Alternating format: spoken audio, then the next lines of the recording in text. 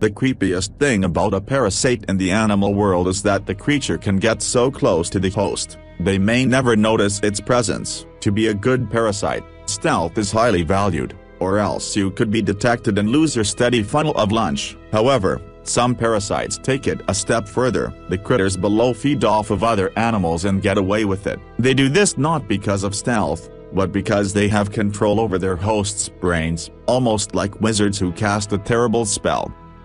1. Zombie fungus. This fungus infects the brains of ants upon contact and forces the ant to find a sufficient enough place on another plant to release its spores. Wherever the ant dies, more fungus will continue to grow, sprouting from its head. 2.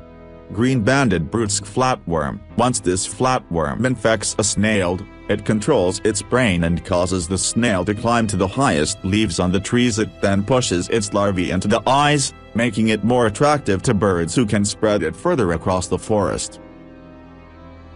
3. Toxoplasma gondii. An infection of these parasites alters the sexual behavior of smaller warm-blooded animals. However, recent studies show it might also affect humans. Studies found that the virus causes introvertism in men and extrovertism in women, and is estimated that a third of the world's population has been exposed to it. 4.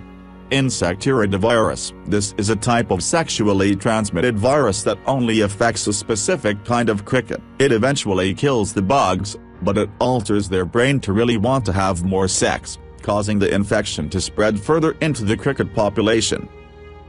5.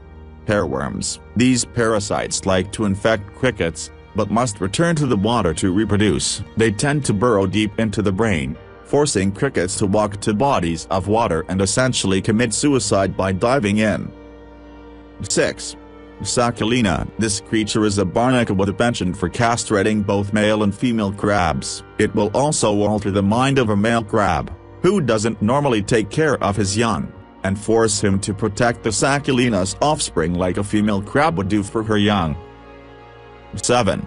Uhoplorchis californiensis. This parasitic worm burrows into the skulls of killfish and forces them to dance, jerking in such a way that it causes birds of prey to eat the fish. The parasite's eggs are then transmitted through the bird's feces back into the water,